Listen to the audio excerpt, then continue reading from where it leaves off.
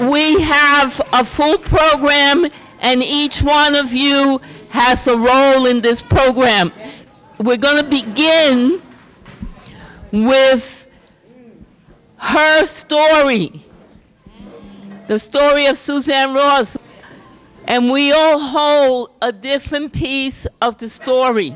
Susan, come, it's you. Start with and then Renee and Eric. Okay. They knew me and everybody will say a little bit of what they know, and we're going to create this story. Come on, Susan. Susan is a fabulous person who does ceramics. I love her work. She loves my work. And here she is. I love your work. Hi. Well, I know Suzanne, believe it or not, since about 1952. I know Suzanne since, believe it or not, about 1952, 53. So we've done a lot of growing up since then. And she was a good friend of someone, and I was a good friend of that same person, and we ended up at the same college together. And we roommated for a long time. And luckily, we both graduated. Miraculously, yes. College in the city, Barnard. And Susan was a brilliant mathematician at a time when very few women were going into math. And she took all her math courses over at Columbia, not at Barnard. So she never really bragged about it, or people didn't know that about her, but it was really quite remarkable. When I was failing math at Barnard, she was taking courses over at Columbia. So before the next person goes, right? So I met Suzanne a long time ago, and somewhere in the 70s, yeah. But in the 70s, sometime we met and we were fighting. But that's not even important. The major thing is that the way that I remember Suzanne is that she came from this place where they made Belgian waffles. Where they make waffles. And I would always say, you know, the one that was born out there where they make waffles. So she was born out in Belgium, okay, 80 years ago. I have very few European friends, and they all happen to be born in Europe for some reason. Right, that's right. Diana. Yeah. Close, very close. So that's very important. Welcome, welcome, welcome. Make sure you eat. If you don't eat, you can't talk. So the first thing you do is go get some food. Anyway, so real important that she is a Holocaust survivor, right? And I think you were 5 when you... I was 3 when we left Europe. I was 4 when we left Europe. And for those who don't know, we ended up in Mozambique, eventually for a few years. That's where I developed as a child. And I swear to God, I developed as a child in Mozambique, watching how black people were treated in Mozambique, in chain gangs. When we went to the playground, black people were gardening in chain gangs. And I remember my mother tried to take me away not to look. So those are some of the early memories. The first one, of course, was the Nazi Holocaust. And second, I began seeing something was off here in the rest of the world. It wasn't just about Jews, but there was something else, so. Okay. So she wasn't a college student right away, you know.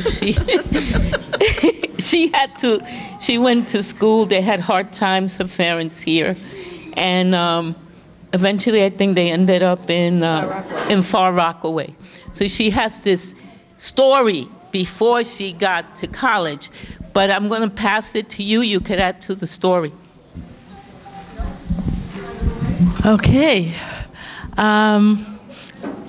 I'm Renee, and we're going to fast forward to 1970 when I was at Hunter College, Hunter Uptown at the time, which is now Lehman College, and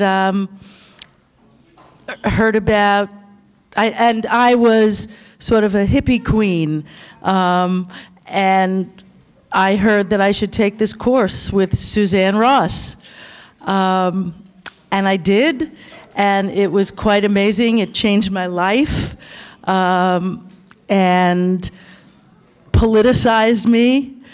I'm a little too embarrassed to say the comment I made in the class that that made Suzanne think, I got to take this girl under my wing.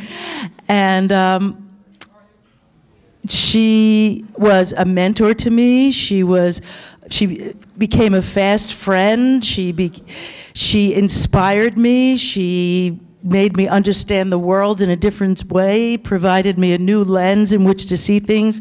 And to this day, you know, I often say, now what would Suzanne do here? Okay, I can't do quite that. Friends, wonderful, great friends, and she spent a lot of time in Amherst, coming up in the summers, and Clara Anna, from the time she was teeny weeny, spent time with our kids, and I guess that's enough. I should stop.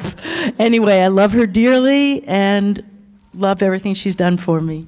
Okay, so more of the story. We're trying to get through this 80-year story real fast. Can I tell the story?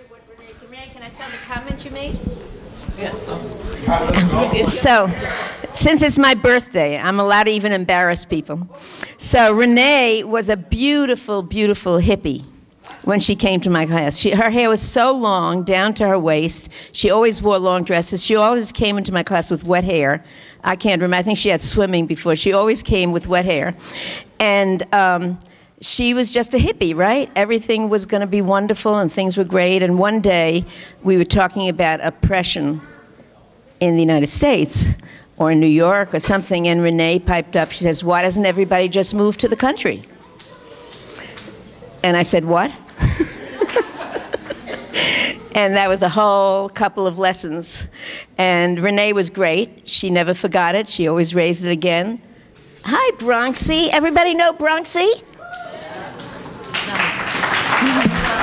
Okay, so we're going to move on with the story, and Naomi, come on.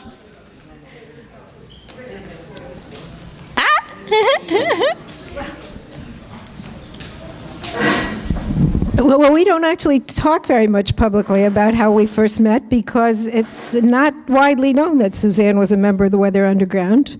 It was not public for a long time. I guess it's public now, but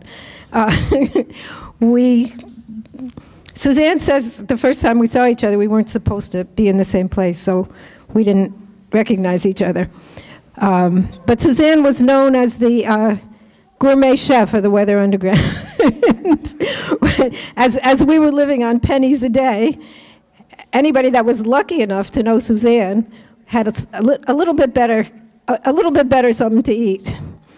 So after the Weather Underground, actually, when the Weather Underground broke up, I think that's when we really bonded over having been through that experience together, and really spent a lot of time analyzing it and talking about it together, figuring out what was right and what was wrong, what we did right, what we did wrong. And then we both ended up having kids right around the same time, actually. I found out that I was pregnant with Lonnie the same week that Suzanne found out that she was going to be able to adopt Clara Anna. So Clara Anna is exactly 9 months older than my son, and our kids grew up together. And we've had a lot in common as Jewish anti-Zionist radicals, and as people, and as anti-imperialists and people trying to struggle as white people struggling with anti-racism. So I've learned a lot from Suzanne. The anti-racism part, I learned a lot from Suzanne about how to commit your life to anti-racism. So I thank you for that. And we will, and may it continue. In Jewish, there's a saying, till 120. You should live till 120. So Fidel's 20-year plan. So she surfaced, right? She was swimming in those waters and doing all wonderful things, and then she surfaced. And I had the privilege of meeting her in struggle, taking some serious political stance around Angola in 1976, and supporting solidarity movements all over the world. And many of you met Suzanne when she did surface, and she was active. But the fun part, you know, you always have fun part. The fun part for me was that Clara Ana and Amilcar, my son, went to the same public school. And we were in the Parents Association, Watch Out World. and our kids were fierce. You know, they were fierce. And there's some actions that we did. I want Clara to tell her favorite action at the Board of Education. Oh. I don't even remember that. You remember how old you were? No, how old was I? How old was I? Remember how old she was? You were about 6. I was 6. Do you remember? 6 years old at the Board of Ed. Ref, you were at this. What demonstration was it for? It was for what? Right, so all I remember is it was cold, I think. We went to go pee, and then I came back, and SB had a cop grabbing his tie, yelling in his face that we had to go into the building or something. The building. For years she said that. I did not beat up the cop, but yes, we did occupy the building, the 4 of us. We occupied a lot of things. We once occupied the assembly office up on 116th Street with 100 kids from the school. So we did occupation with kids, and our children were in the forefronts, and it was amazing work. The next generation wasn't speaking. He's not yet. We're not there yet. Okay? So it's been many, many, many years of struggle. And the next person to speak is right here. Shango is here. Wait. What? Yeah, actually we did. You know, they didn't cut back the school because it got around that 100 kids had taken over. All the kids went to do was pee. Pat. I'm doing her business. Okay. That's what I do. I am Suzanne's do-it person. She got me doing stuff. Okay, when I met Suzanne, she had me doing exactly what I'm doing right now, running around doing everything. But no, I met Suzanne at the art thing for Mamiya, right? The art event and the big. At 120 what's that place on 127? 127 West 127th Street. What's that? I can't remember. It's in Harlem. What's it called? It's a place where Lambe had events. Where? Black Center in Harlem. I can't be hard to. Oh. The Dempsey Center? Okay, well, I don't remember that one, but what I do remember is, you know, like Suzanne seemed like she's always been here, and I can't tell when she wasn't, but I do remember, because I call people 2, 3 o'clock in the morning, 10, while I'm organized. You know how you organize and you really don't realize what time in the morning it is? And Safia Bakari, And she was saying, you know, this Sister Suzanne Ross, you really need to get with her. She said, but let me tell you this, Pam. She says, don't call her after 10. And I try to remember that. And but you know, when you work and you don't know when 10 o'clock is here, it'd be 2 o'clock in the morning, and you thinking it's 10 or 4. But Suzanne always was really good, you know, with me. And she wasn't like Sophia said, she will cut your head off. She did ask me a couple times why was I calling her then, but when I call somebody, it's usually, I mean, it's always about work. And she forgave me, and we organized, you know. Suzanne is just a dynamic force, you know, in everybody's life.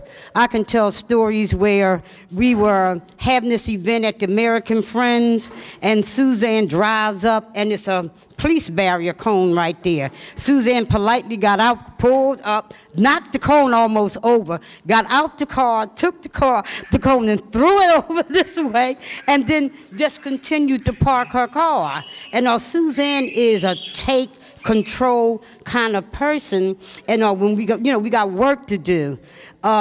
There's so many stories of Suzanne shopping at Hanky Panky. Yes, yes.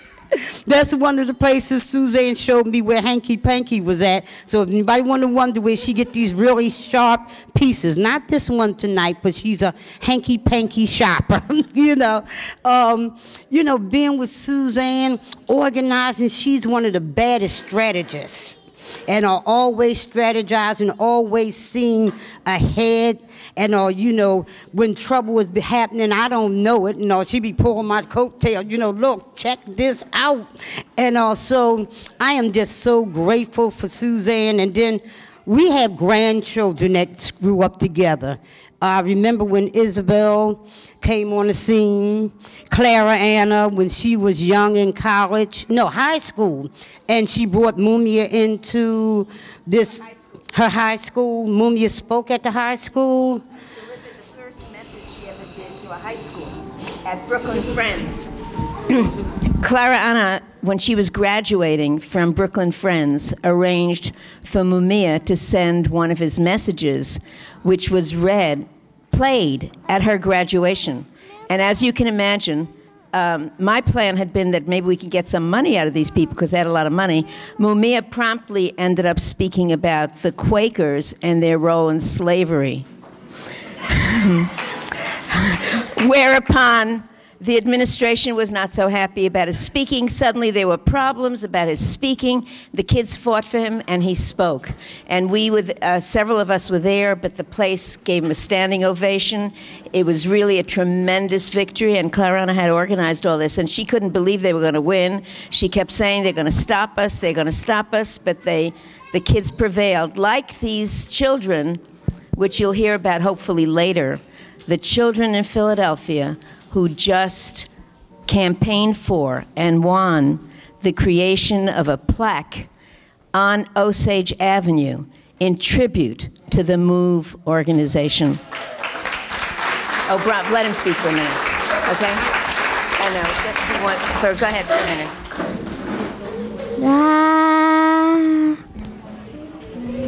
Do you know what you want to say? Say happy birthday. Okay, you want to say happy birthday, Mama. Mama. Okay, thank you. And you'll sing later on. Okay, let him speak. Let her speak. Okay. So I want to tell you a story. So Suzanne and I were in an organization. It was the International Working Women's Day Committee. And it was an organization that started, I think, at the end of the 70s and lasted until yesterday, it seems. But what's important was that we would do these unreasonable things, right? So one of the unreasonable things, and some of you were there, was doing the first Iraqi bombing.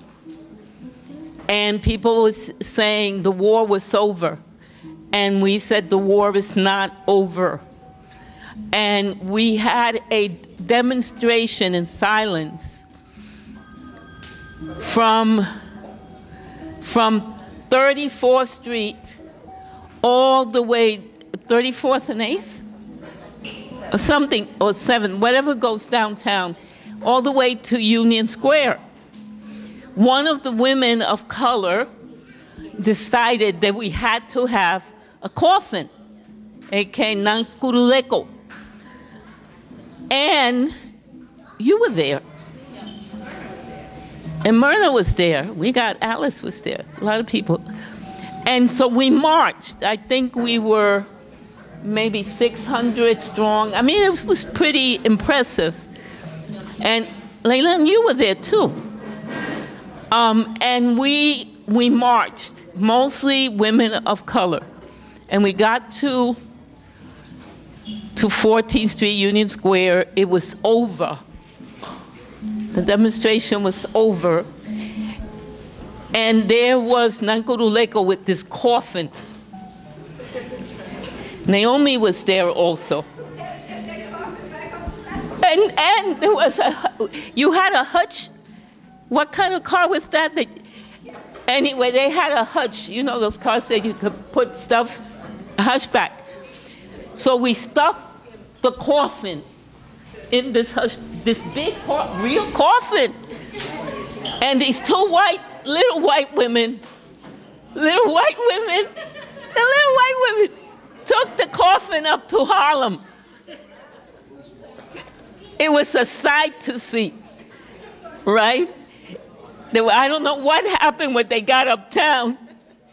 Well, everybody in the street, as we got into Harlem, was staring at the two of us with this coffin sticking out. Of course, everybody assumed there was a dead body in there. You know? It was really funny. We finally got there, and they graciously received this coffin, which we borrowed from them. And Naomi and I were thrilled with this experience. We both thought it was very exciting. But it was a story, only this group, which was crazy, would come up with a real coffin that could barely be carried and for a demonstration. And insisted that only the women could carry the coffin. It was an experience, but it's all about Suzanne being unreasonable, right? That's what it's all about. It's about being unreasonable and doing the impossible. That's what she is basically about. And each one of us have these stories about Suzanne being unreasonable, right?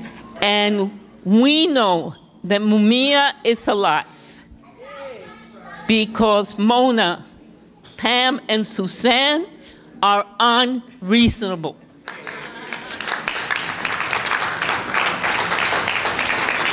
And they have been doing the impossible,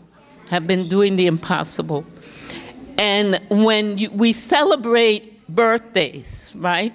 I say every 10 years, celebrate a birthday. You're really celebrating the person's accomplishments. So we are here celebrating not only Suzanne because she's just hot and beautiful at 80, right? And still looks like a fashion plate. But because her commitment and because she's so unreasonable and because of her love of the people, of humanity, of the working class, and her deep, deep, deep commitment to people of color. You know, so that is what we celebrate. And you, in the process, you will be able to ask questions, make a comment. But there's this program that I have to follow, right? Yes, and I'm not very good with following programs. Okay, so before we start the program, which we haven't, Mona has something to say.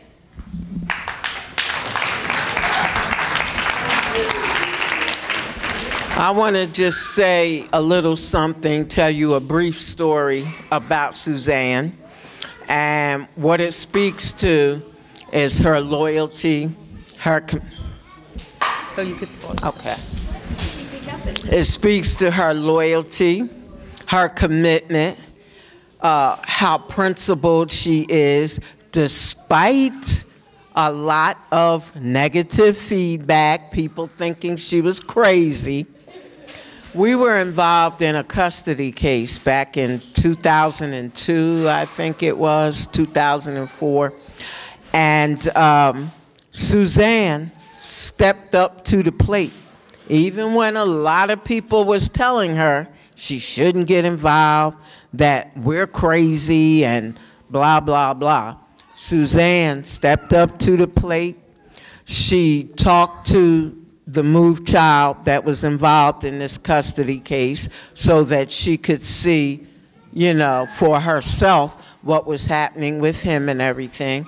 Suzanne went into family court for us and spoke to what she saw, what she knew, and didn't take no shit from that judge. You know, she stood strong in what she knew and what she saw, despite a lot of people telling her she shouldn't do it. She should not get involved. Suzanne did it. She did it.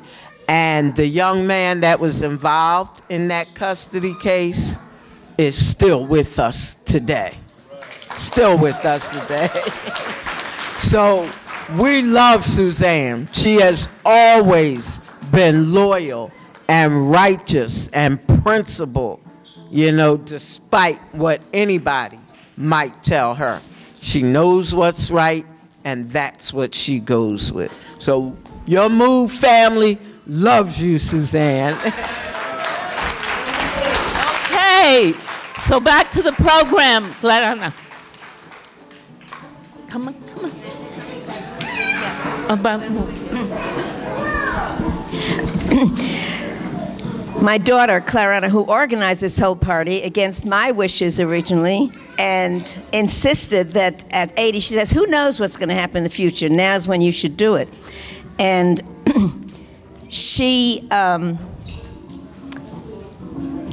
anyway, she asked people different questions that they were going to ask me. And Mona's question on the behalf of Move was, what attracted me to Move? And I just want to say a word about this same custody battle. I spoke to the young man this morning, by the way. He said he couldn't come, and he was very sorry, and I'm going to see them this coming week. But when I came into the scene, and I had been involved, Clarana and father and I had split up when she was about 3. We had a bitter custody fight. He then was hardly around, but he really wanted to fight me and the custody issue. And, you know, it was horrible, horrible battle. I hated every minute of it, except when I won, which happened a lot of times, actually. But anyway, regardless, it was not pleasant. And it never dawned on me. It never dawned on me that I could resist the courts and insist that he not see her. That he not see her. Because I knew about all these custodial arrangements that were acceptable. And people, judges, lawyers, everybody knows, right? We have a judge in our midst. Everybody knows that, you know, this is what the system is. And here I get involved with Move, and they say, no way is this child going to be taken from us overnight because this father is destructive. No way. And they did not seem to hesitate and seemed to think they could win. And I thought, wait a second, could this be true? Is this possible? So we started this battle, and I was supporting them on the basis, their commitment, that they were never going to turn this child over overnight or without the mother being present, because this father was a negative influence for the child, which he was. And I was willing to testify to that. But lo and behold, we won. They won. That child never left his mother for one day. Never left his mother for one day. And I was blown away by that victory. And of course, their principled behavior with children, their attitudes toward children, how they dealt with even the father everything about it was very, very impressive. So I loved the militants. I loved the faith they had in victory and the determination to do the right thing and think that it was possible to win. And that was my first real involvement with MOVE. You know, I supported them politically, but it's different to see that process and see, hey, these folks are different. They fight. You know, at the time, people were saying that the state is going to take away the child. They boarded up their windows. They prepared for an armed confrontation. So people are talking big. Don't they know what they're doing? In the meantime, they're taking care of business. They were prepared. And that whole process taught me so much about seriousness, about not backing down, and was a total inspiration to me, not to mention the level of principles and high morality that I have never seen in any other organization in the movement. In all my years in the movement, I have never seen that level of principled behavior. So right on a move! Right on. The questions? So my mom has been talking about writing memoirs for the last 800 years. 15 years at least. And I decided that I wanted to do a documentary on her memoirs as opposed to a book.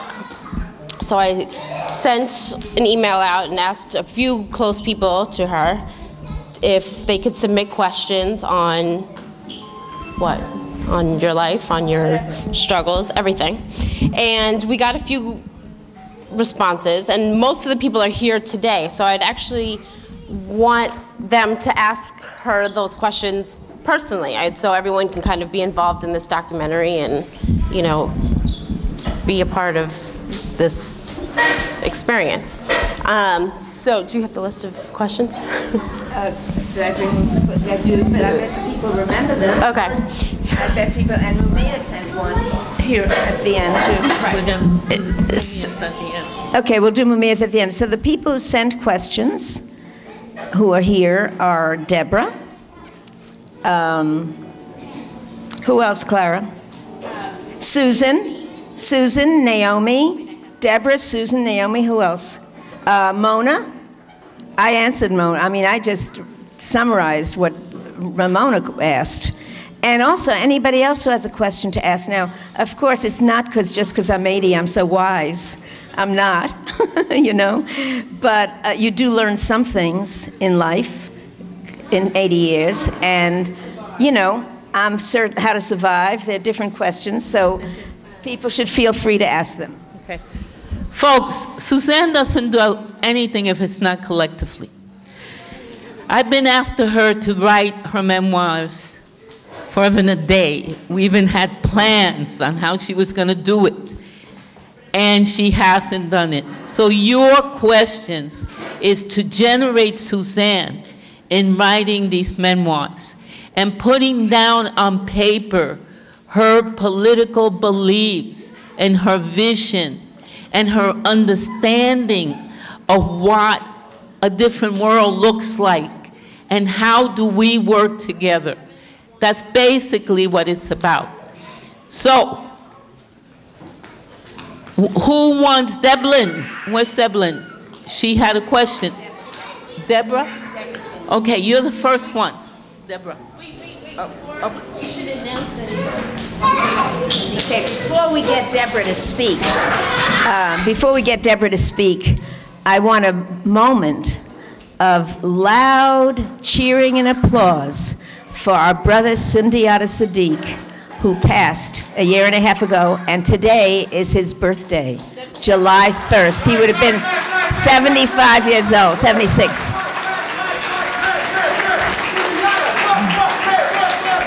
We all miss him. Thank you, everybody, for coming out. I only invited people that I love. I just want to say I invited people individually, one by one, that I love. And all of you are people that I love and I wanted here as part of my birthday. So thank you for coming out. Thank you.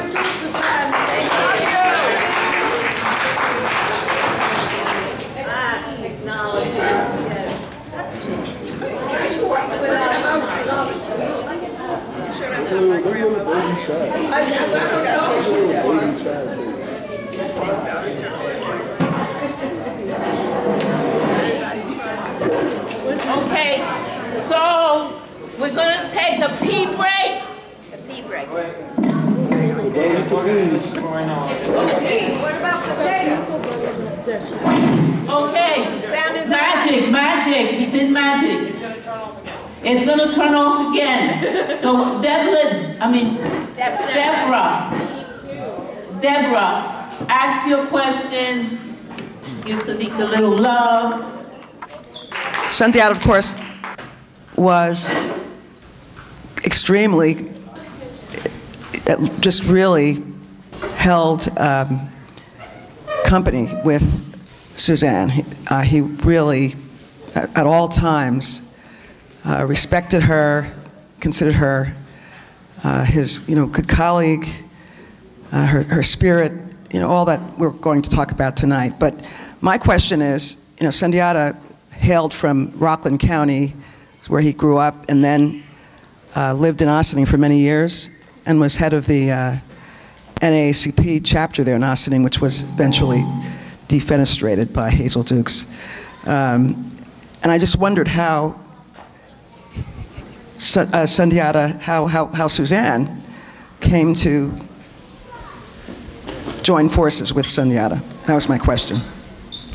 So there's no question that Santiago and we joined forces, and we were really a team in leading the Free Mumia Coalition in New York City. But also another part of our work that a lot of people didn't know about is that we regularly went to visit prisons as a team and spoke at many prisons. With the legal, analytic, it was a very powerful combination. I can't even put it all into words. And I have not been able to continue that work since he passed. Because though I get invitations all the time from prisons in New York State in particular to come and speak, I now have approached the Saeed Mohammed to come and do this with me in prisons because he's interested. Okay, so we might be able to pick it up. So Santiago, when I first met him, it was up at the Bruderhof. It was a sunny day, and he came over to me and introduced himself, and he said his wife had just passed and that he works with the NAACP.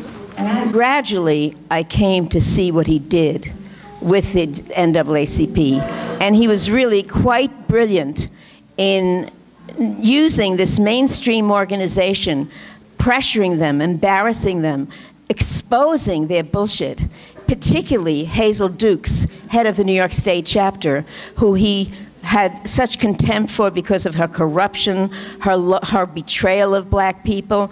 He had me call her when we wanted something or other, and I left a message. When they answered the phone, I said, "This is Dr. Suzanne Ross. I'm a member of Congregation B'nai Jeshurun," which I am, and a member of the United Federation of Teachers. This woman was on the phone within less than 30 seconds. He had never been able to get her to answer a phone call from him. And he did that. He was able to show that all the time, all the time. He got the rest of us involved. And, he was just so skillful at this. I remember when we were trying to pressure the national NAACP to support a civil rights investigation, we showed up at their convention in New York at like 9 o'clock in the morning, 8 o'clock in the morning. And Ben Jealous, a black man, was head of the organization, and the vice president was Steve Hawkins, also black, who had actually, Sadiq had actually mentored him when he was a kid. So we come there, and of course Sadiq knows them. He says, "You go talk to them. You go introduce yourself and talk to them." And he was just brilliant at his ability to use a white person to be useful and to play a key role, and he knew when to do it.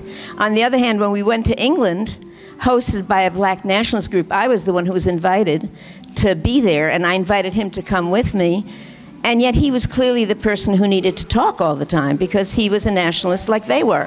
And so in that situation, he took the lead. Anyway, we just had this quite amazing, dynamic, and very effective organization. And he really was very supportive to me when some people thought that I had a lot of nerve speaking up as a white person and that I should go to the back of the room and shut up. And some of it was probably right and some was not. And Sadiq turned it into a very, principled question. He said, "Don't fall for bullshit. don't fall for bullshit. If there's something real, we'll deal with it. But so that's how we got involved, and I gradually really understood that his being a member of the NAACP hardly told the whole story. You had to understand what he did in that, because at the same time he was saying free the land all the time. He was working on political prisoners. He's known all over the prison system, you know, and that's how I got into the prison system. And he wanted me to join as another. I'll just tell you one quick story that was quite remarkable. We were speaking at Sing Sing. And it was Black History Month or Day or whatever, and I'm sitting there in this huge, maybe 1,000 black men, and I'm going to be speaking on Black History Month. I thought, this does not make sense. I don't really know very much of I mean, I did a lot of homework, but that was not it. And I said, you know, I really don't want to talk about Black History Month. So I got up there, and I said, you know what, I can't really speak about Black History Month, but I'll tell you all how I was trained to be a racist. And I told them story after story about what people tried to teach me in college, where I never had to read anything by a black person ever, graduate school, where the attitude toward black people at Columbia, right here in Manhattan, was that black people had nothing to offer, and additionally that black people could not, I swear to God, were not capable of being introspective. You know, I'm studying psychology. Somebody asked, why aren't there more black people in the field? Because black people are not introspective, because they're so busy surviving, they don't have time to be introspective. So when I told story after story like this, spontaneously, it was not what I was going to speak about. When I got up, when I finished, I got a standing ovation from the brothers in that audience. And Sadiq said to me, see, that's what you have to offer. And that's really useful. So Sadiq played a phenomenal role in the Mumia movement, in the Free Mumia Coalition, in my development, in just so many things.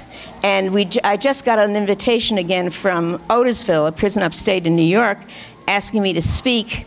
And the brother said, you know, I really am sorry that I never said more when Sadiq passed. But at one of the prisons, they put together a booklet of all their letters and responses and what Sadiq meant to them. So he left a lasting impact, and we all miss him terribly. And today is his birthday. Yeah, that's what we said earlier. So, long live Sundiata. Long live Sundiata. Okay. We will always remember him in our hearts. Next question, people. We have a list of people. You'll be after them. Who's the other person that had? Naomi. You have a question, Naomi? Okay. The next one is Susan. Susan had a question. You have a question, Susan? Yeah, I do. That's a very general question. She's tired. Come. So I've watched her work on this for a very, very long time, and she's tenacious. And I think everybody would like to know how you keep going. Why don't you quit? Why don't you get tired? Why don't you get stopped? And I think all of us can learn from that. Well, all of you, the love and support I get from the people who do give me that is invaluable. Just this last week, Bob Nash, who some of you know, has been driving me around, takes me to prisons when I need to go to prisons, helps me do everything I need to do, does it without ever telling anyone. People don't even know what he does. And I could never be doing this without Bob. I could never have this kind of energy without Bob helping me. And there's so many, please thank Bob.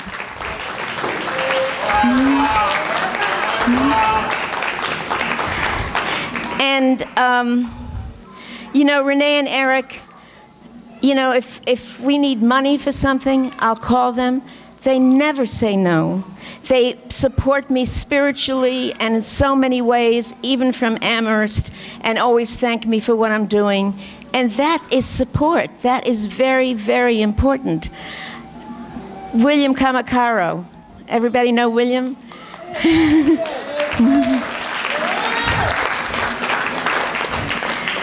William brought me into the Venezuela work so that Venezuela is so close to my heart, and I care so deeply about Venezuela as another aspect of my, you know, my own history, is a long history working in the international solidarity movement.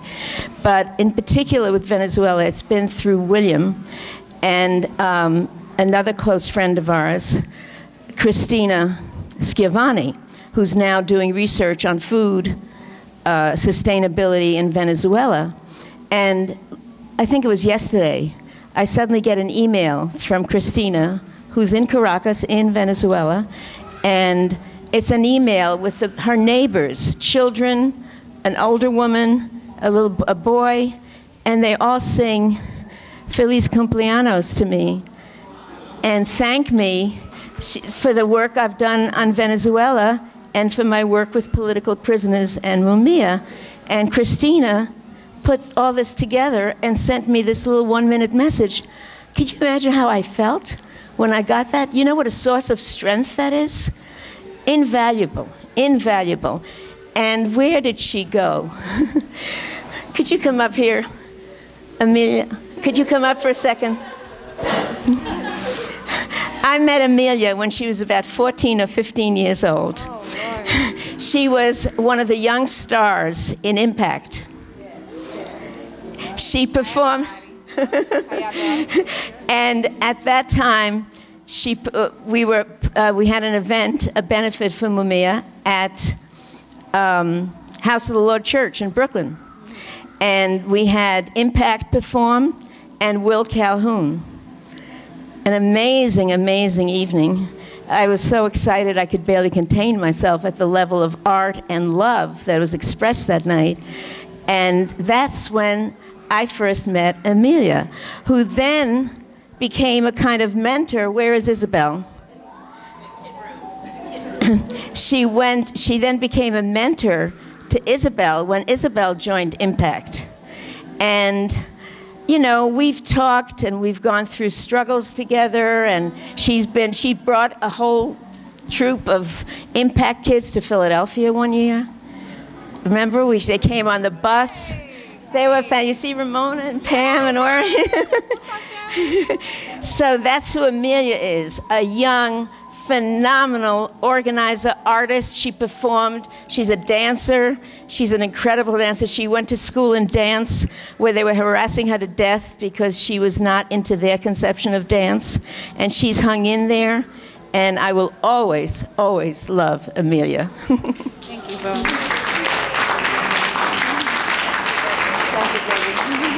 I'm over here looking for a cup. So she's a source of strength, huge source of strength. So that's my answer, Susan. Okay. A lot of people.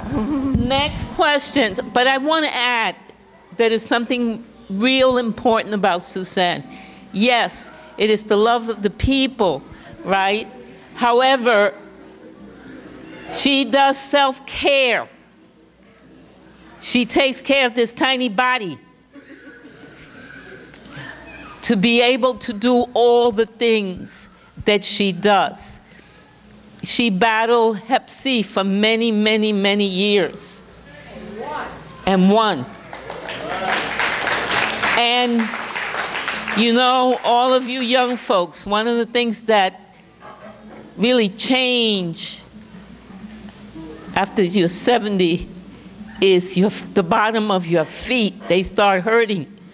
If you've seen, now today she has pretty shoes on. Suzanne's been wearing some serious sneakers to be able to be out there in those demonstrations, taking care of her feet because they hurt, right? We don't have the little fat underneath our feet anymore.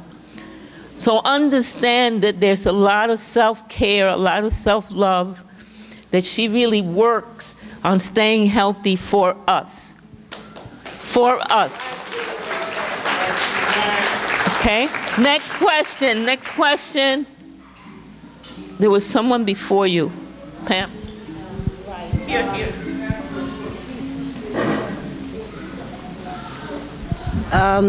Suzanne, tell people how you wound up being the chairwoman of the New York Coalition. That's a story in itself. Okay?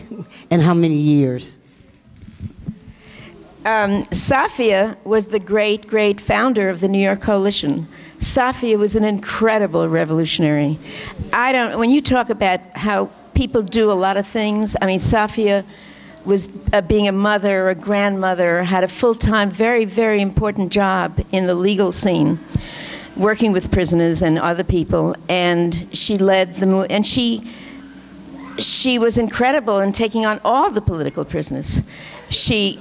And created, after she founded the Mumia Coalition and felt that the Mumia's immediate life was not in danger in the same way, and that there were other people to take it on, she moved on to Jericho to create an organization for all political prisoners.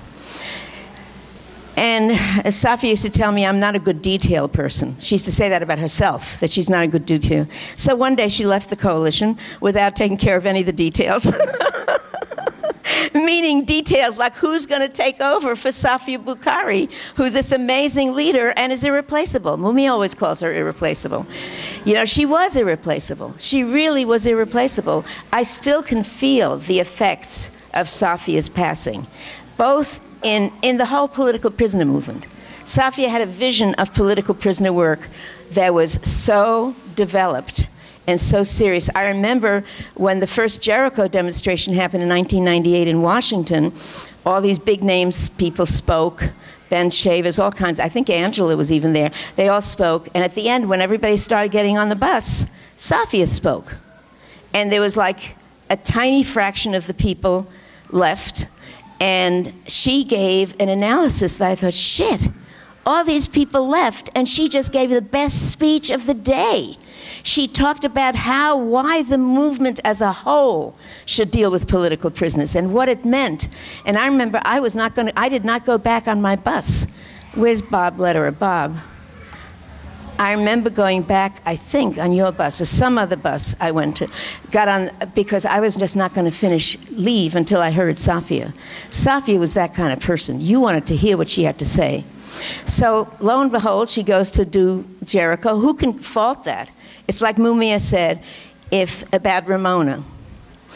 He said, if Ramona, after the bombing of 1985, had decided to drop it all and give up political work, let me lay back a little. Could anybody have faulted her? Could anybody have said she didn't have a right to do that? But Ramona didn't do that. Okay? Well, Safia, when she left the New York Coalition, how could you fault her? She went on to do Jericho. She went on to do a million things that she didn't deal with who was going to take over and all that. You know, it was unfortunate, but, you know, we can't have the same people do everything. So I decided to, at that point, it looked realistic, like, you know, it looked like really I was going to be the only one of the people left who was going to have the time, whatever. And I was already doing a lot of the work. And people agreed that it made sense for me to take over at that time. But there were many people who didn't like that in the movement and were not happy and thought it should be somebody black. I asked various black people if they wanted to do it. Guess what? They didn't want to do it or couldn't do it, you know? So I took it on, and I can't say it was easy, but I don't regret it. I don't regret it for a minute. In fact, I don't regret any of my commitments. I don't regret any of them. And I was very honored to work with Pam, with Ramona, later on with Sadiq, with many other people in the movement who supported us. And, you know, and it was, you know, like I say, a great honor and a huge responsibility. And it was difficult for me recently to pull back because, you know, I just felt I had to. But it's not easy to do that when you've been doing something for over 20 years. And I think I actually started doing Mumia work before this whole scene in the late 80s. But by 1995, I was doing it full time. And, you know, that's how it became. And I just want to say how I became involved in the Mumia work originally. Safia was speaking somewhere in Harlem on the New York 3. The New York 3 had just lost their appeal when everybody thought they had a great chance of winning. The New York 3 was Jaleel Muntekin, Noah Washington, and who's the third person? Herman Bell. Herman Bell. Safia was completely involved with the three of them. And they thought they really had a shot at it. And when they were turned down, she said she didn't think she could go on anymore. And I walked into this event. I had met her once before, and she was practically in tears, saying, I had to take a week off because I couldn't go and tell their mothers and their partners that they lost. That even though they were 100% justified and right, that they lost the trial. And she went on, and I listened to her, and I thought, oh my God, the pain and the sacrifice that people make for our brothers and sisters in prison. I'm going to help her. I'm going to help her. I didn't know how, and I offered to help her. And sure enough, the rest is history, or her story, you know. So that's how I became involved. And then, of course, Safia invited me to, introduced me to Pam. Pam introduced me to Ramona. And it was obviously an amazing movement. Again, this movement was like none other that I had been in. I had been in many movements. But the level of leadership, the level of people to work with Safia Bukhari, to work with Pam Africa, to work with Ramona Africa, you know, how can you not think that you're absolutely blessed to have had that opportunity?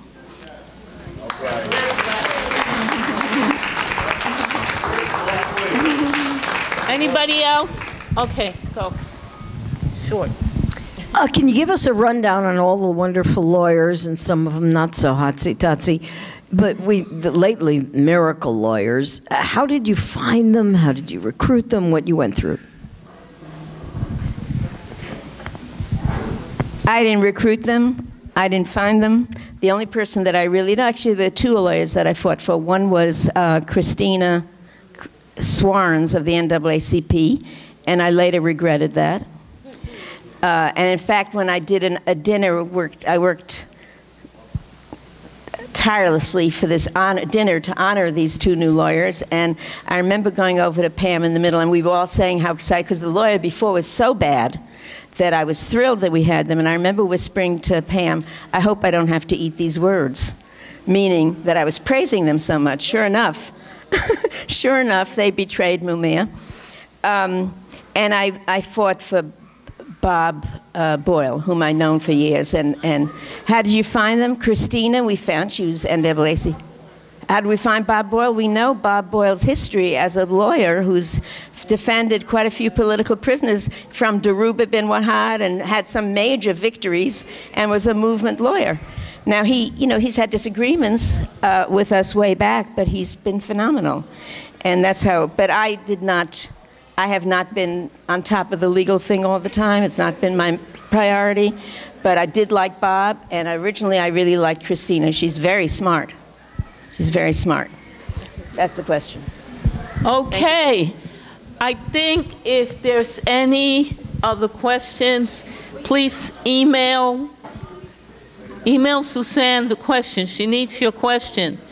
But we want to really thank Suzanne. Thank you, SV. For all her work.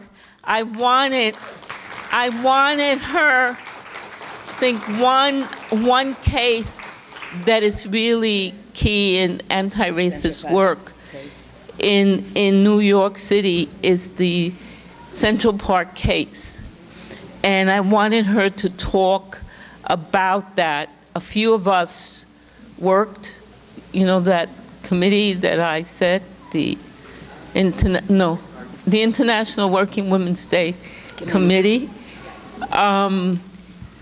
took with Suzanne, took that on. So I want Suzanne to talk about that. Yeah. Okay. 2 more questions. Finish that one. Finish this one first? Okay. So when that case first happened in New York, all hell broke loose, not only with the city as a whole, but within the movement. There were huge divisions and discussions and feminists versus black people. A lot of it came down on that. And to make a long story short, because of that, we were approached as a women's group who had politics around women's issues to support these 5 young men and say that it is in our interest as women, as mothers, to support them, and that there was no conflict between being a feminist and being a supporter of women and supporting justice for these young black men. And the people who came to see us and asked for us to take that on were Numza Brath, Alambe Brath's partner and longtime partner in the struggle, and Sharan Salam, who was the mother of one of the defendants. And they came to our meeting and they said, "We need your help. We need it immediately. And we don't have time for a lot of discussion. We don't have a lot of time for a lot of debate. These kids' lives are at stake. We need you now." So we quickly went into gear and took on the case. And I played a particular role because I'm white, and they wanted a white woman who's identified as a feminist to speak publicly on behalf of these young men. And there was one event we had, 1199, a big event, a crowd turned out, and there was a lot of tension again between feminists and black people, and we tried to bridge that gap in some way. And I spoke on television. I was on a daytime television show, and Renee, your mother saw me. Your mother saw me, and she said, "I love you, Suzanne, but you were completely wrong." And it was one of those occasions when I walked out, and, you know, these things don't bother me at all, because when the enemy attacks me, I really don't give a shit. I never feel bad about that. I feel good. So I got a standing boo ovation from that whole crowd. As I walked out of the studio, it was Channel 11, the women were booing me, booing me. And it was so hard to get through to them. At one point, I finally said something to them. I said, "Look, do you remember that case? A lot of you may remember. Remember that those young men who had raped this mentally challenged young woman and had raped her with a broomstick or something in New Jersey, a horrible, horrible story. And when it happened, some people were saying, you know, these kids should go to jail, what they did. And for the most part, large numbers of people, the majority of the white population said, boys will be boys. And this is just innocent stuff that boys do. And so I'm standing before this crowd, and I said, do you all remember that other case in New Jersey when people were saying boys will be boys? How come you don't say the same thing about these boys, whether you know whether they're guilty or not? How come you're so ready to go to... That was the only time they shut up for even a minute. At any rate, I spoke a lot about this. Others, our whole group worked it out over and over again. We went to demonstrations and so on. But the most painful part of that is that several key black feminists, and I don't mean bourgeois feminists, I really don't. I mean people who are in the movement, said that I should have shut up because as a white woman, I didn't have to deal with young black men's rapist behavior or whatever. And that was so hard to take. That was very hard to take and very discouraging. And at one point I was just telling Mumia this story the other day, and I said that some writer, a feminist writer, was writing a book on white anti-racists, and she came to interview me. And at the end she says, well, if you had to do it all over again, would you do it again? And I said no. I said no. It was too painful to do. Now, of course, I'm so glad I did it, and I'm so glad that I did what I did, and that all of us did, and our committee was phenomenal, and NUMSA really facilitated that, and Sharon. But it's sad that I was so discouraged by that, and it just shows how, and I say this all the time, standing up to the enemy is easy compared to dealing with internal contradictions in our movement. Those are the most painful, the most difficult, the most discouraging, and the ones that we have to learn how to deal with so that we don't get discouraged, so I don't feel at the end of it I shouldn't have done what I did.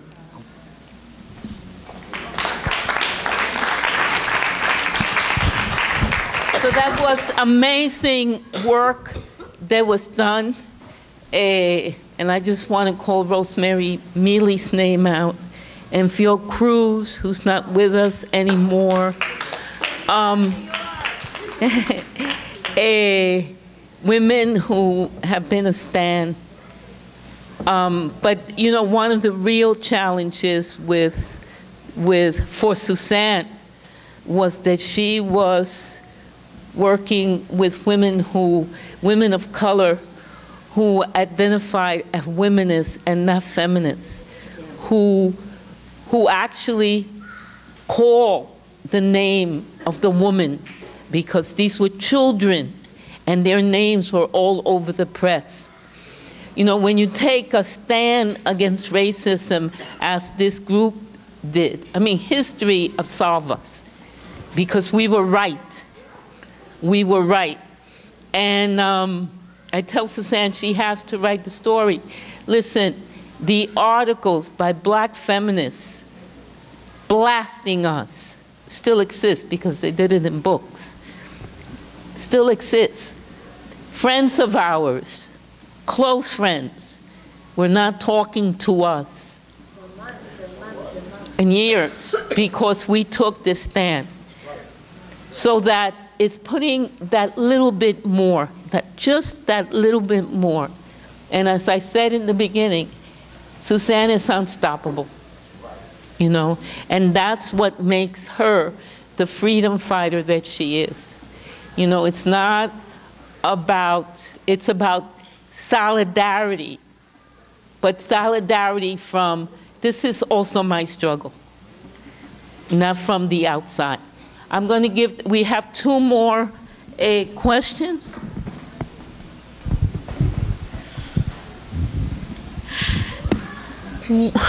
Yeah, she's not. Ma'am. Okay. Do you have a story that's the funniest story you can think of that you haven't told somebody yet? Ooh. Yeah. A funny story. Funny story. Uh-oh. A secret story. Leave it to Isabel to make me speechless. I don't know. I don't know. Clara, can you help me? Can you think of a story I should tell? The divorce party? Do you all know about the divorce party?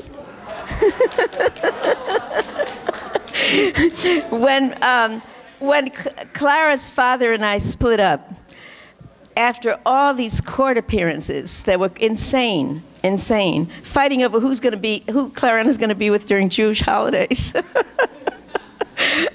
I mean, insane battles. Anyway, finally it ended, and we signed a divorce agreement. And I don't know what made me think of it, but we had a divorce party at my house. A divorce party. And it was a great party. It was a great... And a lot of people don't know that story, and I just thought people should know that there are celebrations you can have that are a little bit unorthodox. But an aunt of mine said she was really sorry I didn't invite her, since I didn't invite her to my wedding, which I didn't have. I should have at least invited her to my divorce party. So she read, you gotta say that, come on. So the divorce party consisted of reading from the Acting Out. I had Hattie Gossett, who's a well-known poet, and Espy officiated this this divorce. And the divorce consisted of reading from his charges against me. He's a lawyer. So word for word, they read from the document. She would be so busy at night and staying up late that she wouldn't even kiss me goodnight. She criticized me for the way I did laundry. The most ridiculous, you'd think this guy would be embarrassed. He'd be so embarrassed if he knew I was saying this. He was a political activist. This is not somebody, he should be, he what? He should have been embarrassed writing it. And then just ridiculous stories. And people were sitting there, could not believe, they said, no.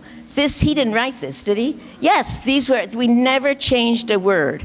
And it just showed the level of patriarchy, really, of a man communicating what he thought he was entitled to from his wife. That I was supposed to do all these things, and he thought a judge would understand that he was a terrible victim of these crimes. So that was a lot of fun. Espy was, of course, there. Renee was there. Clara, of course, she was, and Amilcar was there. The kids were there, and Myrna, where's Myrna? Myrna was there. We all laughed, but especially the question kept saying, he didn't really say those things, did he?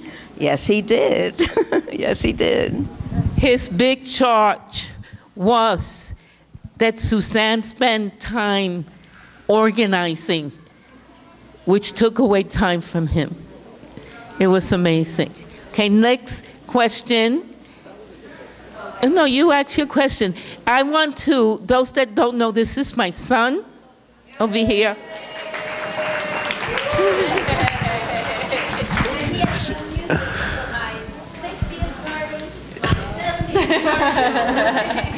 She's going to give you 20 years of DJ credit. Original DJ. So we were here talking about just our memories, me and Clara, and we were wondering what was it like taking us to Florida on that trip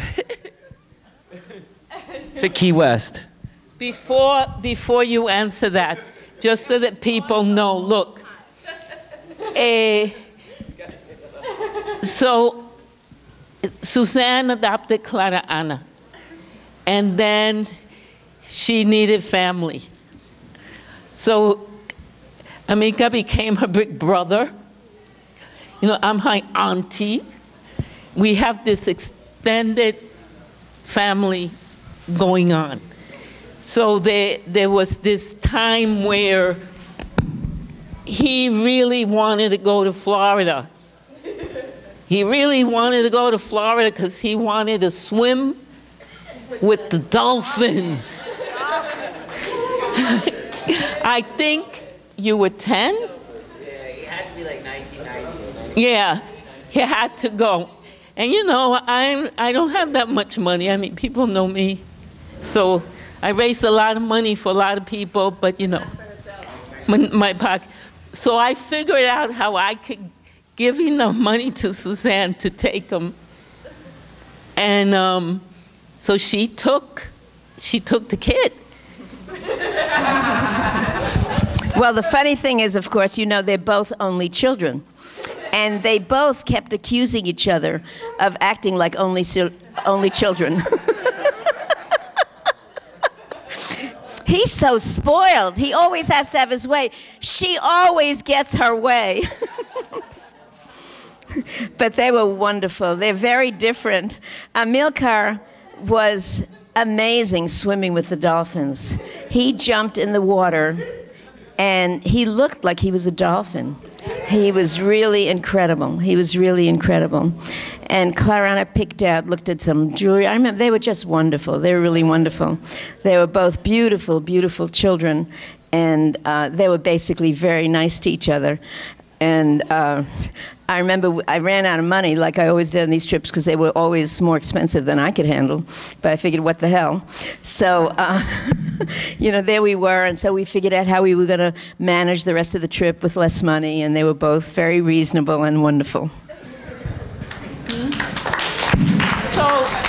the other thing that is within the political work, part of our political work was and is our children, right? And that what happens a lot in the movement is that the children get estranged from the family because you don't give them what they want, you know?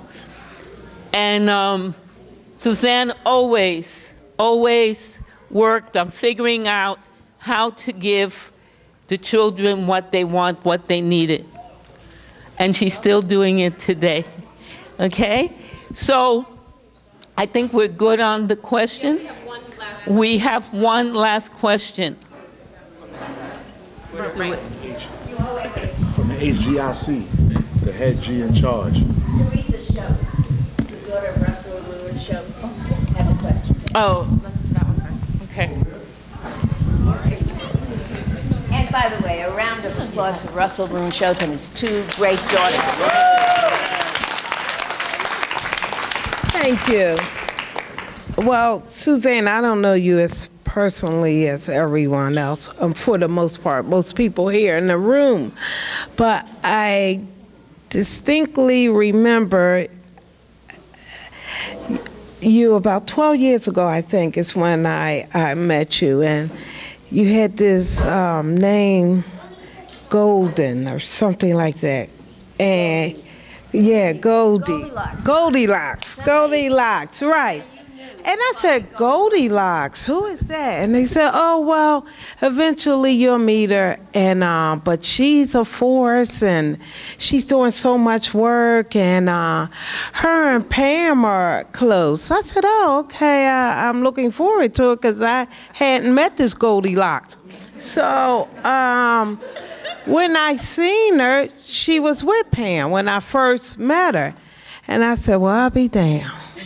Two little, the first thing I thought about were you being like sticks of dynamite. Because you were both short.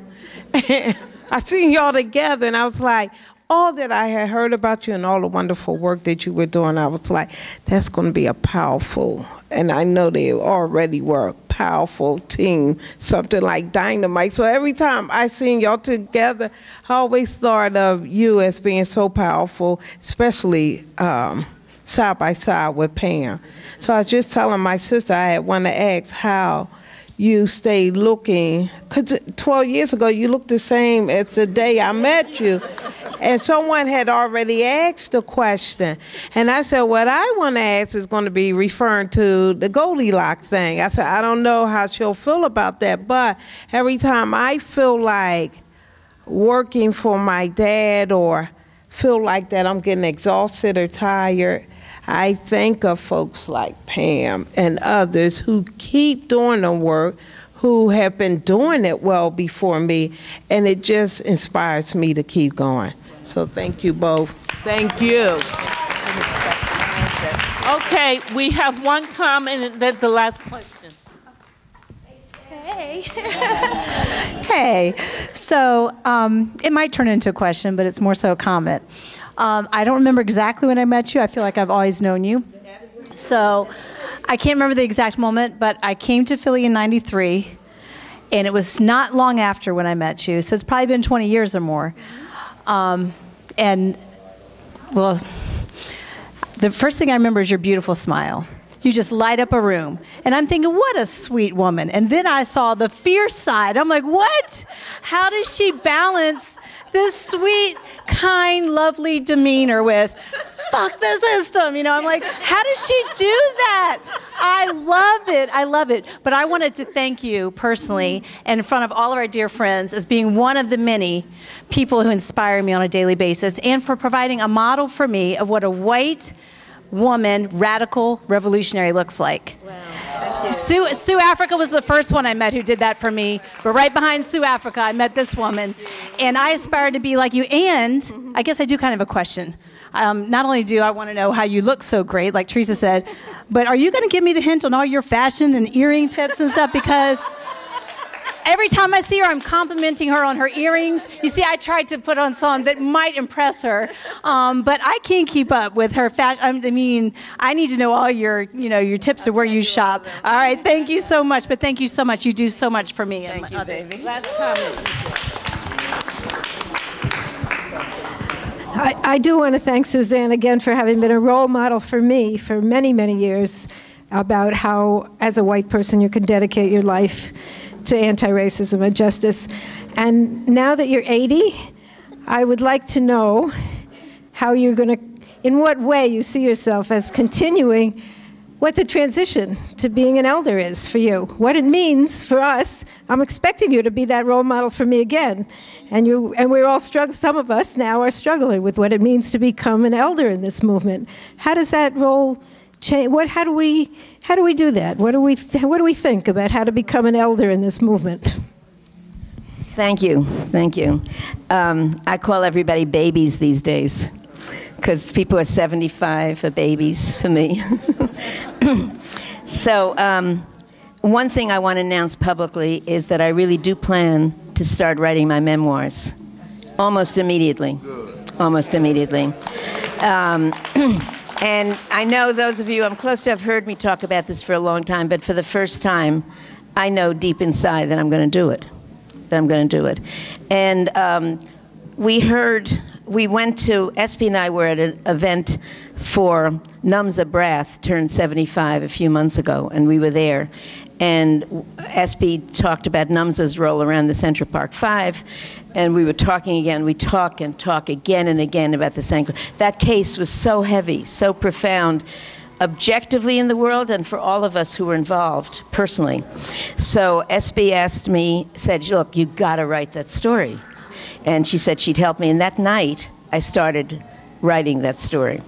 And there's a lot of my memoirs that I have written, like the early years of my life when I was traveling around the world, and the Nazi Holocaust and so on. So I think it's important. Isolina was one of the people for years back, said, you've got to write your memoirs. I said, who's going to read them? She says, I will.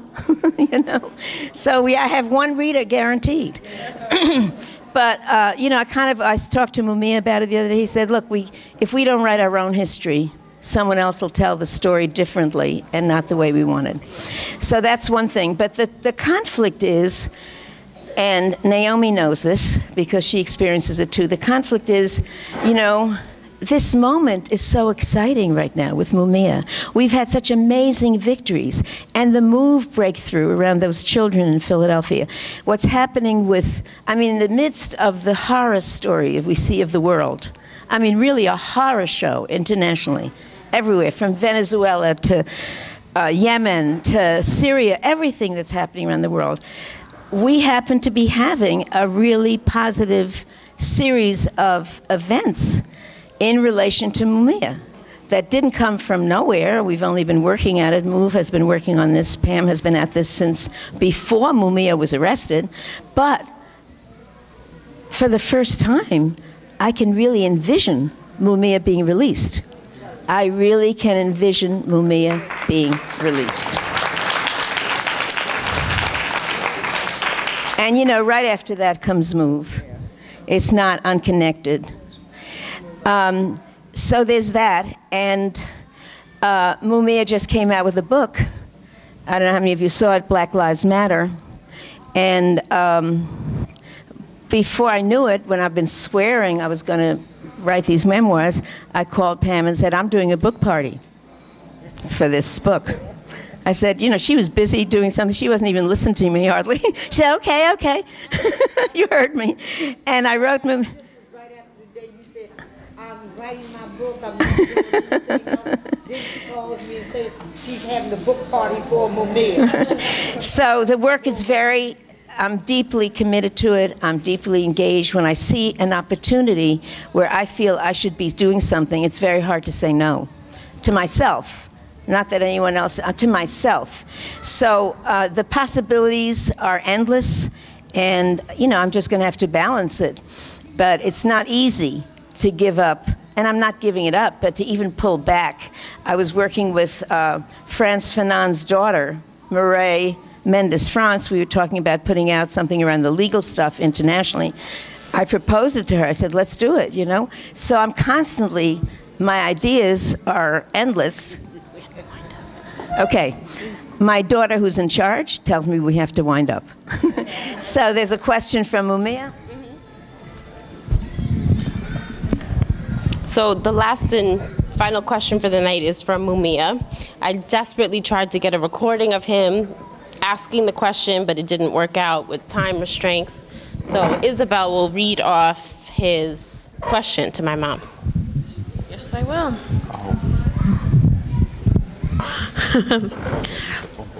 All right, Mumia's question. Suzanne, you've been involved or seen many movements. What would you tell a young person who wanted to join the movement? What's the most important lesson you'd impart?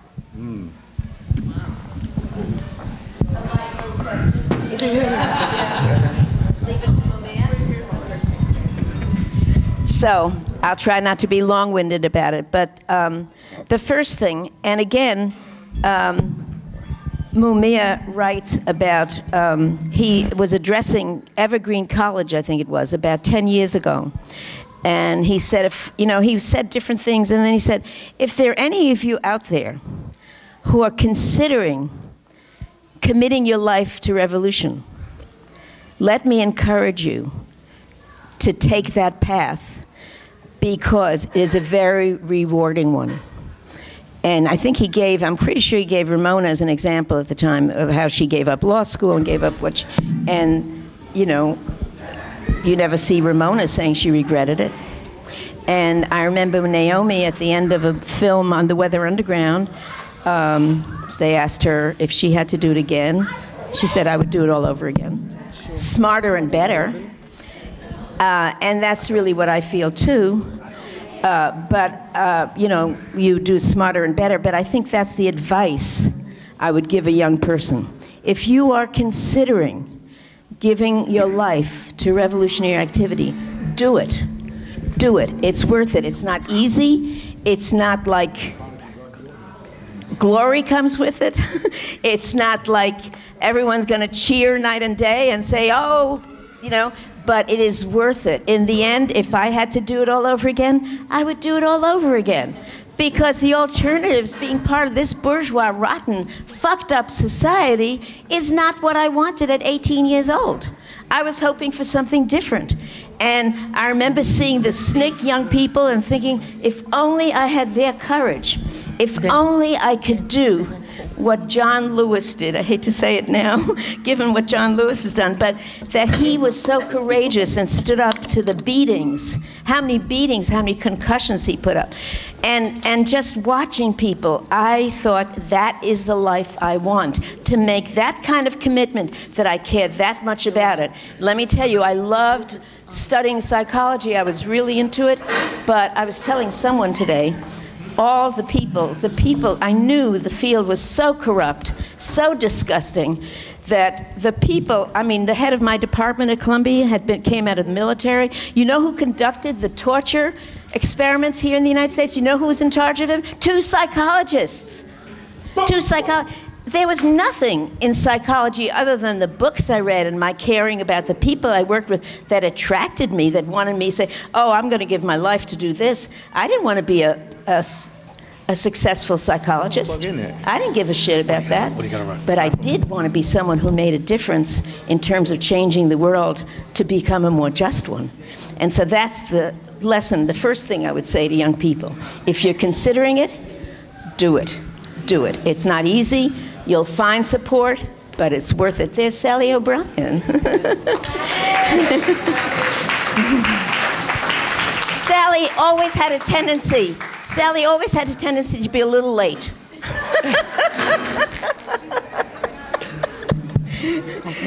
But I'm so glad you're here. Welcome, Sally. I'm delighted that you're here. And Sally was one of those people who were always there. She was with us in the Central Park children's case that we were talking about. Now I have 2 mics. So before we bring out the cake, we're going You want to introduce them? You introduce them. Introduce them. Actually, my mom should introduce them. No. Introduce them. Why don't you introduce? That's Aurora's baby? Here, introduce them. The young people. So here's the first one. She has the other wireless handheld. Okay, here. I forgot I don't have the notes. They cannot stop us. All right, we're in for a treat now, everybody. We're in for a treat. We get to hear the third generation of MOVE activists, and the second one that's going to perform, Mike Africa, who had formed Seeds of Wisdom years ago, with the children of the current MOVE, the MOVE leadership we know of, has formed this group, which is the grandchildren. These are the grandchildren of the MOVE 9, the grandchildren of the people who were killed in 1985. This is living proof of MOVE continuing its great legacy, with the children continuing. And so I want to welcome our wonderful performers. Here they are. Give him a hand.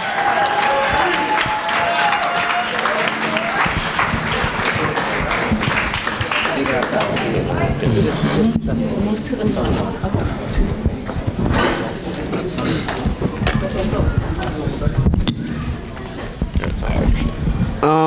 I would just like to say, Suzanne has been around longer than we've been alive, so like, give her a round of applause for Suzanne.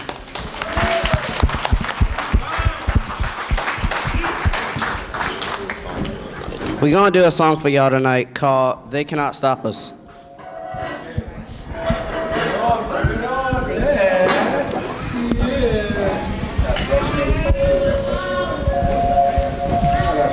Check. Check.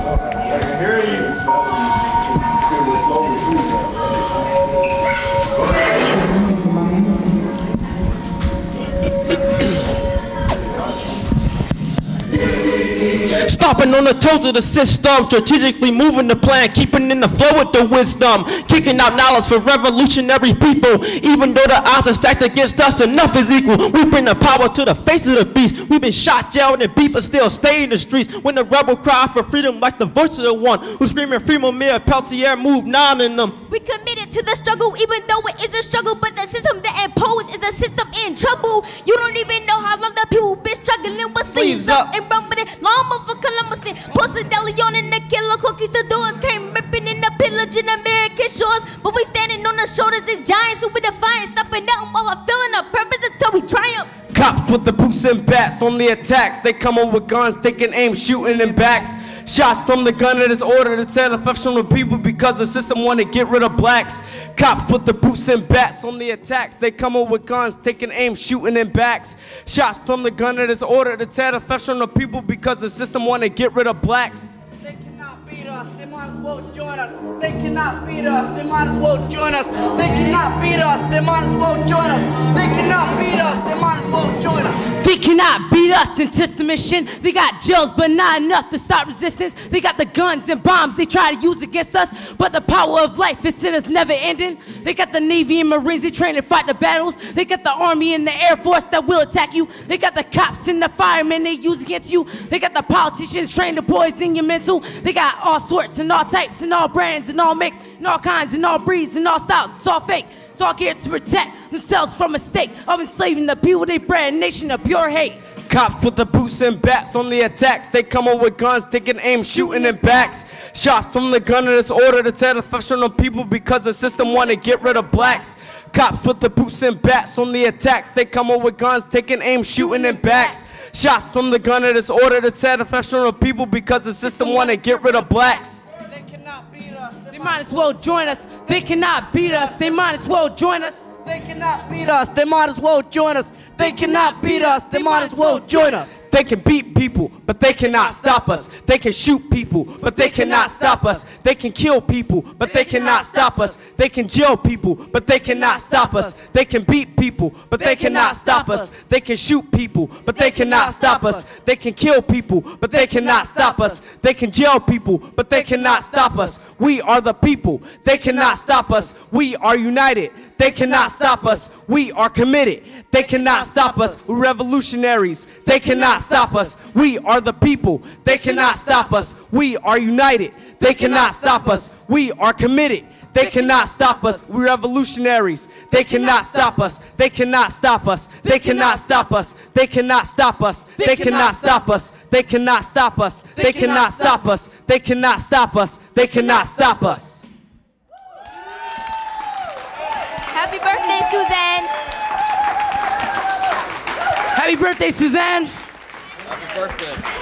Happy birthday to Suzanne. Happy birthday. Drop knowledge, flawless with no polish. It's power barrage when we go. Drop the beat, globe of the funk, and then open the bunk. So we hit the mofos with some ghetto funk. Drop knowledge, flawless with no polish. It's power barrage when we go. Drop the beat, globe of the funk, and then open the bunk. So we hit the mofos with some ghetto funk. Crash and burn, they gon' crash and burn inevitably because fools never learn. They think they gon' leave the people in the lurch while they escape the mess they created, but they will see dirt cause karma is the payback. What goes around comes. They put the holes in the ozone, they burn by the sun. They expect to do the wrong they do to me. You with no real retaliation cause what else is new? But they messing with an altogether different power level. All the ego in the world couldn't be enough to help them. Man against man wasn't challenging enough. Now it's man against the planet and beyond. Dropping bombs on the moon. What they thinking this is Hollywood and they platoons? They don't recognize reality cause they buffoons. Destroying planets that they need but they act immune. They confuse. Drop knowledge flawless with no polish. It's power barrage when we go. Drop the beat, global the funk, and then noble the bunk. So we hit the mofos with some ghetto funk. Drop knowledge flawless but no polish. It's power barrage when we go. Drop the beat, global the funk, and then noble the bunk. So we hit the mofos with some ghetto funk. Patroon is a word that could best describe when the havoc they create come they run and hide. Not to a different city, to a different atmosphere. Way above the clouds in another stratosphere. Abuse and misuse and deplete resources. And when they get to Mars, they repeat their courses. What they don't understand is the mind they use here. It's the very same mentality they use everywhere. Everywhere they go, they leave the mark of destruction. Poisoned and polluted, but at one time it wasn't. Used and abused and discarded as worthless. The same way they treat the animals in the circus. Treating life like they don't need it. They get examples that they wrong, but they never heed them. Treating people like we wrong, cause we out there speaking. But when the water cover earth, tell me what you eating. What you eating? Drop knowledge flawless with no polishes. Power barrage when we go. Drop the beat, global the funk, and then noble the bunk. So we hit the mofos with some ghetto funk. We want to thank them. Let's hear it. Let's hear it. Powerful, powerful. And we will, we continue to honor Suzanne Ross. It is your 80th birthday, girl. Kick ass. Kick ass, Suzanne Ross.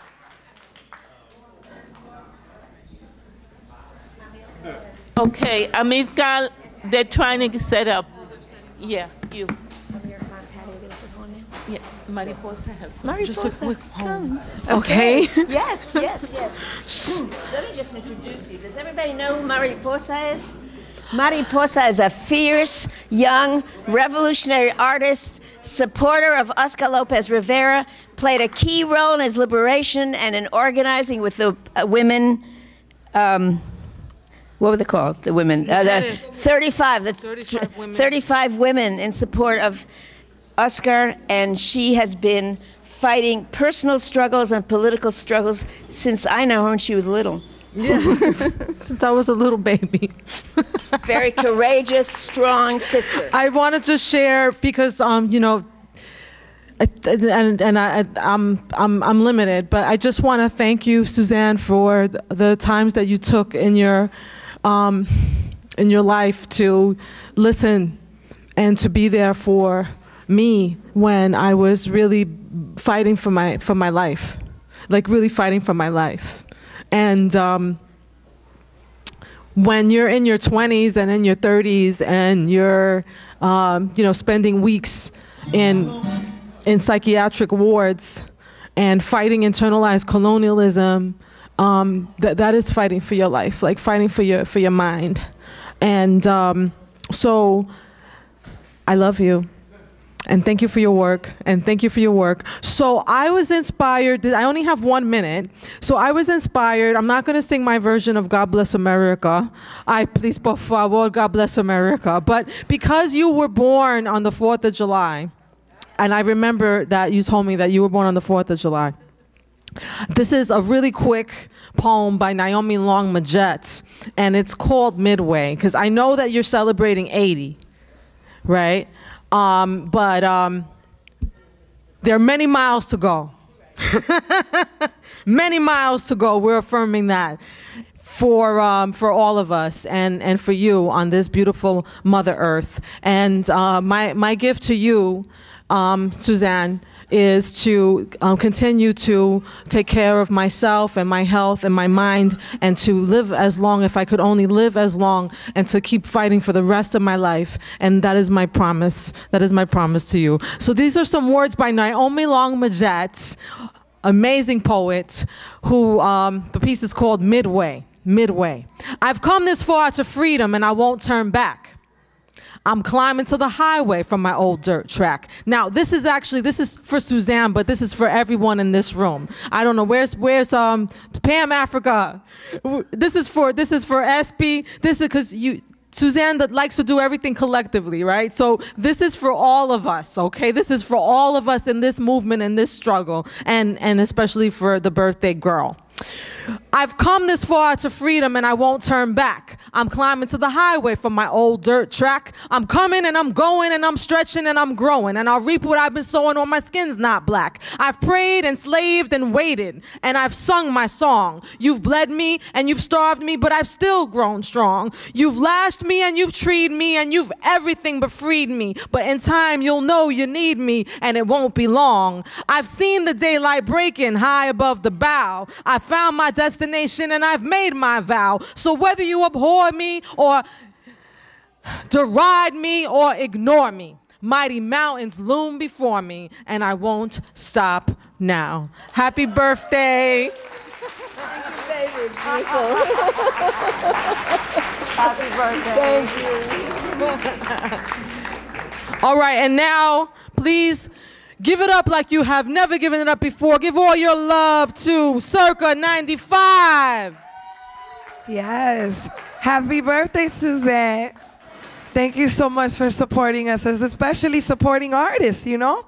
A lot of times people separate the arts and culture and the movement and put us all in different boxes and places. But you bring us all together, especially during the holidays, and you make the best latkes and applesauce. It's the best. Two. I love the holidays. Two. Yeah. So everybody's having a good time? The food was great, right? Yes. Let's make some noise for everybody that organized, and Clara Anna for the decorations, everything. It's a great time tonight. So it's all about family and love. That's what we're about. So for this one right here, I need y'all to put your peace signs in the air one time. Like that. And we're going to wave them back and forth. We're going to party right into the birthday. Can you? Okay. Wave. Wave. Let's go. Aquí yo estoy preparada y hecha. Cuando llegué no me recuerdo la fecha. Nueva York, la ciudad tan grande y fría. Ven pa' comer en la casa de mi tía. Todos los días pa' la escuela pública. Muchas clases diferentes, música. Cuando quiere ven visite por acá. Mucha gente que se ha ido llorará. Un día vamos a vernos, ojalá. Chócame los dedos, que se oiga el mundo entero. Sé que a ti te gusta lo que tiene mi caramelo. Ven, consigue. Si no tiene papeles, te persigue. Escucha, aquí estamos todos en la lucha. Pa' todas las chicas del CAN, todas las chicas del CAN. Boricua, dominicana de la gran manzana. Si no te gusta, no te viste porque no va. Soy del dos mundos y lenguaje. No fui yo que compré el pasaje, pero aquí estoy. La calle no es de oro, pero nos gusta el coro. Esto pa' mi gente que todos son tesoros. Lápiz piscina hybrid. Uptown where I live, the Bronx, the Heights, we had to fight for freedom. Too light to be black, too black to be Spanish. Contradictions of life, yo, living on this planet. All we need is love and a little understanding. All we need is love and a little understanding. Word, burning till my lungs hurt, blood, sweat, working some tears. I've been working for years now. Everybody know the name Cheers, we be getting it in. 4-finger ring, rats putting up wins. Begin every choice a chess move. You don't wanna test, dude. I ain't in the best mood. Ain't no room for rest, cause this is not a restroom. Moving at the speed of light. Life is full of contradictions, like you know you wrong, but it feels so. Might be making dollars, but it isn't making sense. Cruising clueless where you going, cause you don't know where we went. And you never got the message, cause the message wasn't sent. No, the message wasn't sent. Represent, represent, we still tripping in the trap. While most these other rappers going gonzo when they rap. Telling tall tales on the track. When fact is fiction, fiction is fact. So where you at? La calle no es de oro, pero nos gusta el coro. Esto es pa' mi gente que todos son tesoros. La piscina hybrid, uptown where I live, the Bronx, the Heights, we had to fight for freedom. Too light to be black, too black to be Spanish. Contradictions of life, yo, living on this planet. All we need is love and a little understanding. Say what? All we need is love and a little understanding. Word. Vamos a buscar la verdad, aunque no está cerca. Power to the people. Despierta. Wake up. Now or never, I know you've seen it all, but we could do it better, yeah, we could do it better. Corre, corre camino, pronto llega el destino. Matan los enemigos que cuando caen nos fuimos. You ain't never catching us, dollar van, train, or bus. No, there's nothing to discuss. It's the sound of the city where survival is a must. Always in a rush, and there's no one you could trust, no one you could trust. Con nadie confíe, salva lo que consigue. Todo pa' tu gente, lo demás no le des mente. Pa'lante, pa' frente, todos estamos presentes. Pa'lante, pa' frente. Todos estamos presentes, pa'lante, pa' frente, todos estamos presentes, pa'lante, pa' frente, todos estamos presentes. La calle no es de oro, pero nos gusta el coro. Esto es pa' mi gente que todos son tesoros. La piscina hybrid, uptown where I live, the Bronx, the Heights, we had to fight for freedom. Too light to be black, too black to be Spanish. Contradictions of life, yo, living on this planet. All we need is love and a little understanding. Say what? All we need is love and a little understanding. Word. Peace and love. Peace and Happy love. birthday, Suzanne! Yeah.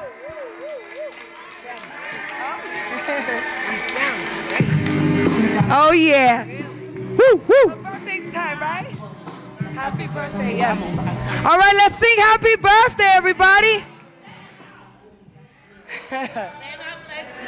C-Ray's got the right idea, right, with the candle. We also popping some bubbly, so I think we're also gonna do a toast and a cheers, right? Ready? What are we doing? No, happy birthday, sing. Vamos. 1, 2, 3. Happy birthday to you. Happy birthday to you. Happy birthday, dear Suzanne. Happy birthday to you. Oh, 1, 2, 3. Happy birthday. Come on. Thank you, Mariposa. Come on. What? It's a big one. Birthday to you. Uh-huh. Happy birthday. Uh-huh. Come on. Come on. I hear ya. Come on. Happy birthday. Happy birthday. Y que cumpla mucho más. One. Everybody make a wish of vibrant health and prosperity and abundance. What else do we want to give Suzanne? Love. We want to give love. And well-being. And victories. Oh, look, champagne. Okay? Champagne. Blow your candles. Okay. A la una. Yes. Give us a countdown. Bronxy, I need your help. Come on. Yes. All we need is love. On the count of 3, let's blow out the candles. Ready? 1, 2, 3. Yay! Happy 80 to many, many more. Yes. You want to put it on the table? Oh, let's put some music too. Oh, yeah, I got the.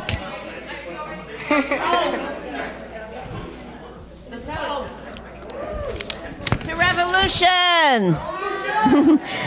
To revolution!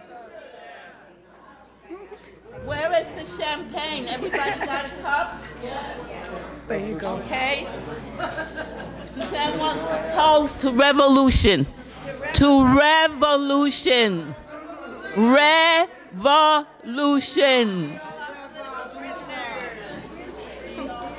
And to victory. Victory and the freedom of all political prisoners.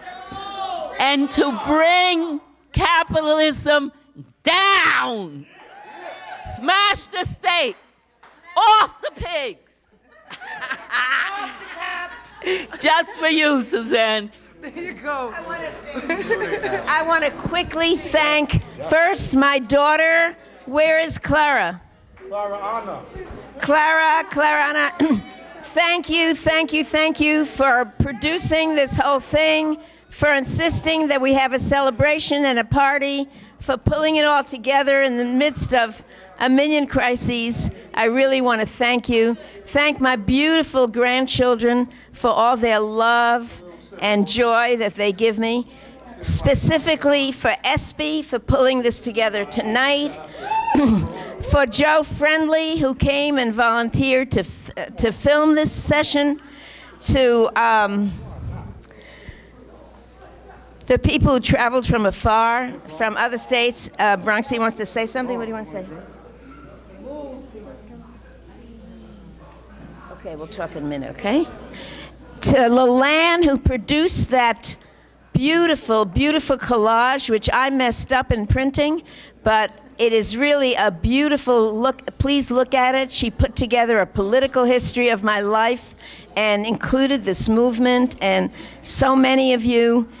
To, again, to Bob for all he's done, to the Move family, to Pam, who's been this unbelievable comrade, and to Ramona, to Amina, who came despite the fact that she wasn't feeling well, and who knew that I would be devastated if she wasn't here. She came, because she knew I really wanted her here. You want to say that? Go ahead, real quick. Happy birthday, Mama. Thank you. Thank you. This beautiful, beautiful child. This beautiful child. To all of you, again, for the love you've given, for being here, for being so generous in so many ways, and for hanging in there yourselves with all the sacrifice you all have made. So thank you, and happy birthday to all of us. There's also, in addition, oh, let me tell you, again, first of all, let me remind people that not only is it Sadiq's birthday today, but Naomi Jaffe she's a baby, she turned 74 on the 26th, a few days ago. Where's Naomi? My baby friend there. To Clara Anna, who's going to be 35 years old, it's hard to believe, on the 9th of July. Who else is birthdayed around this time? Am I forgetting someone? July 23rd for Mariposa, and for anyone else. Again, thank you so much for this gift of love. Oh, and the money. I will. All right, Pam reminds me. I need to explain.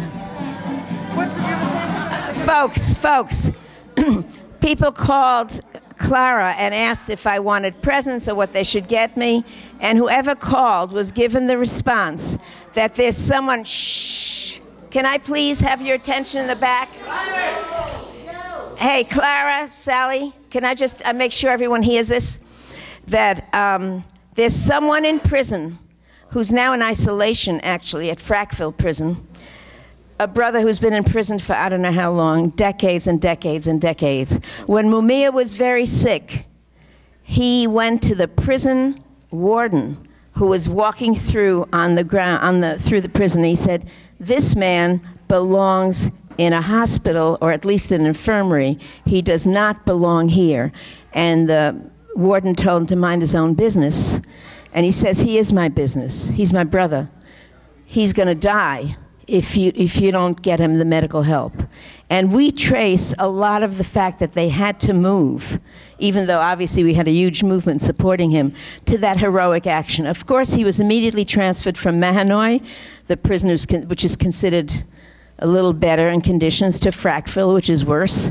And he was immediately put in isolation with a trumped-up charge that he smuggled in drugs through a stamp on a letter.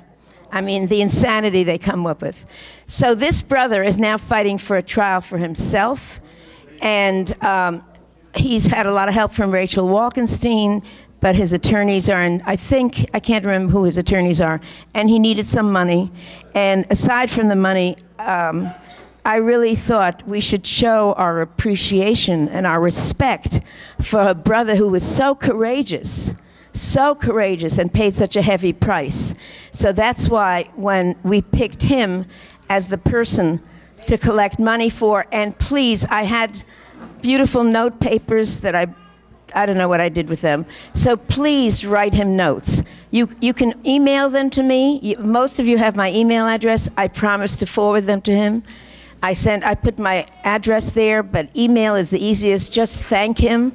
He already sent me a note because Rachel told him I was doing this, and thanked me already for doing this and how much it meant to him to feel that people are trying to help him.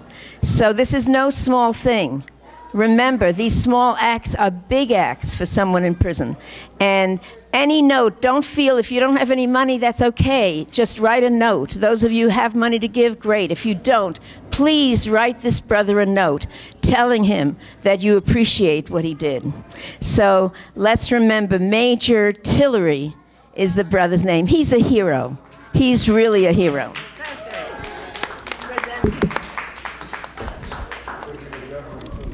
And you're our hero, Suzanne. Happy birthday. All right, let's party, let's eat, let's drink, let's be merry, let's cake. To the DJ Ref, get the party going. Salud. I was like, that's the only way to take it away. Turn it off.